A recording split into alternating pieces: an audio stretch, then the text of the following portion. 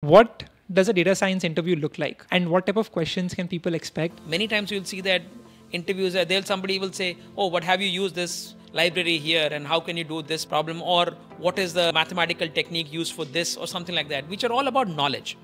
Now, the thing with knowledge-based interviews are that it's not a good way to judge somebody's expertise or ability to learn. What I normally try to do is to go at fundamentals. Are they really good at math? Are they really good at probability? That is something that I look for. Then I look to ask them some business questions and see if they can logically solve it through first principles. So that's my preferred way of establishing who will be very good at data science. They may not be good today, but given the right exposure, they can become really good because they have the fundamental skills to become a great data scientist. The good news is that if you go and do these courses on Coursera or other places, Kaggle is a great source. Kaggle has fantastic problem sets along with data sets, right? It specifies the problem, it gives you the data.